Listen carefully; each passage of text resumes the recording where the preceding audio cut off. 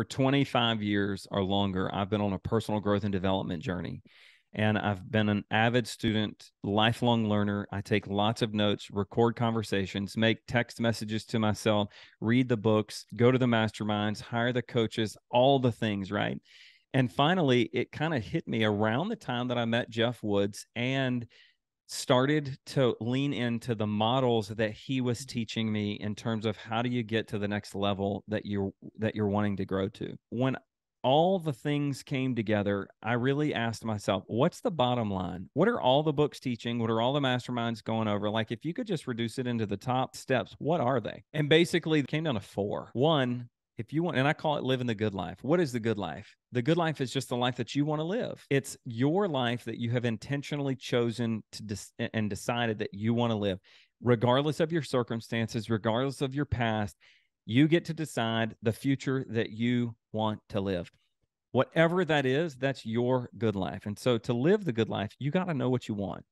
You have to have clarity around your purpose and your desired future self. So simple hack to do that: close your eyes and let me ask you a series of questions. Let's pretend that I haven't seen you in the last 5 years, and all of a sudden we run into each other. And I say, Alexi, how is life treating you? How are you doing? And you answer that question by saying, Wyatt, I have to slap myself every single hour because I can't believe this is the life that I get to live. It feels like a dream. What's happening to your passive income for you to give me that answer? How much money is in your bank account? How much passive income do you have? What about your job? Do you even have a job? What about your physical health? How is it? Your blood pressure, your body fat? Can you run a marathon, right? For you to say that you're living your best life? What about your key relationships, your personal hobbies, your business, your finances, all those things? Like, I start asking people those questions.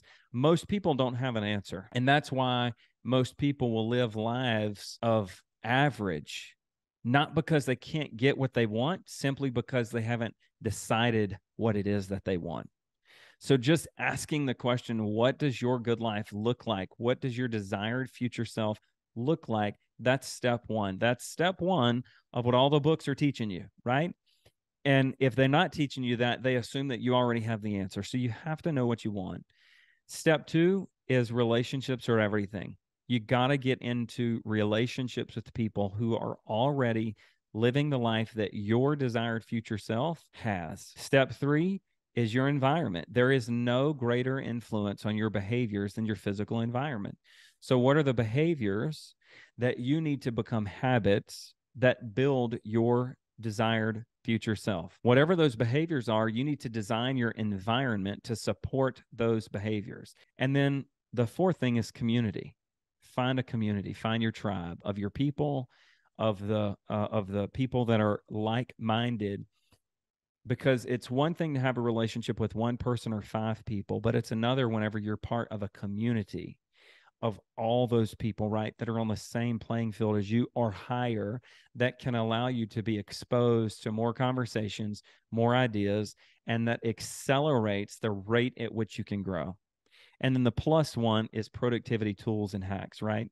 So it's clarity of your future self, relationships, environment, community, and then figuring out the productivity hacks, the tools and the resources that actually help drive your accountability on a daily basis. And we teach and coach all those inside of the Mentee podcast and the Mentorship Mastermind community. Clarity of future self. And a lot of people think that their identity, all your identity is the recurring story that you tell yourself, the narrative. And most people's story, most people's narrative that they tell themselves is rooted in their past. I am this way because of all the things that have occurred in my past, when really our identity is the recurring story that we tell ourselves, and we can rewrite that story anytime we want to. And we can write the story of our desired future self and start to rehearse that story today.